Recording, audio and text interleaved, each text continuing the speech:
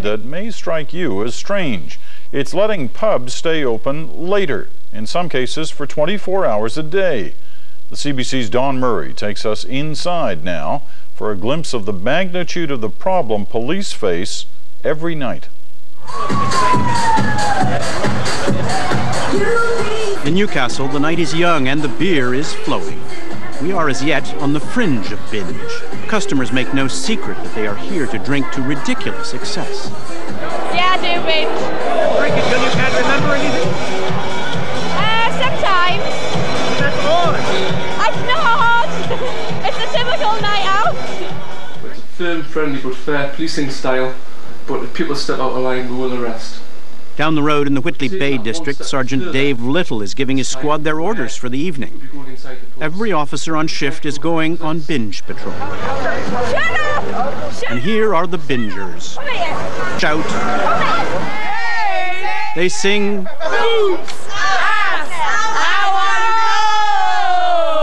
They stumble in and out of pubs. Some are liquor pilgrims from other cities. Newcastle is a beacon of booze. Members of the squad watch and wait.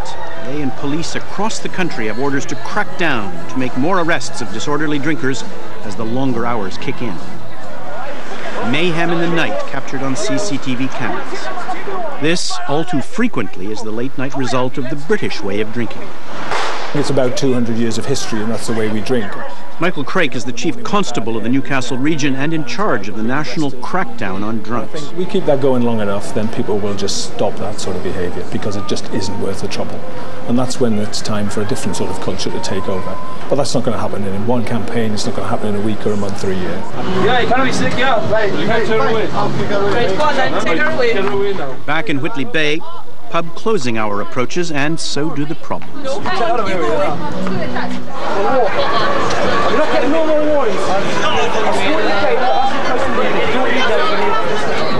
The warning wasn't enough. 40, some people won't take advice. The problem you've got is it attracts a lot of attention and can quickly escalate into a nasty situation. These then are the trenches in the battle against binge drinking.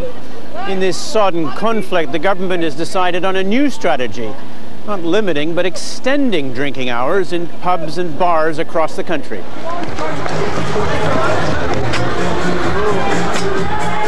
The police are organizing their version of last call. With the new, longer, staggered hours, most police believe they may eventually have fewer problems. People will pour less liquor down their throats in the last hour before closing.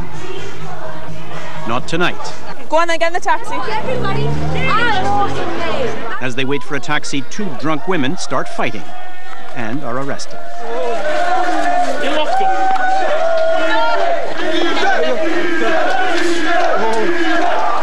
I just want to speak to him for 2 minutes and I'll go on. He too was in a bar fight and will spend the night in jail. 184, where was the arrest from? In this corner of binge Britain, it was an average evening for police. 12 arrests. However, Yeah, you gonna be all right? They'll all be fined, and police expect they'll all be attacking the booze the same way next week. Don Murray, CBC News, Newcastle.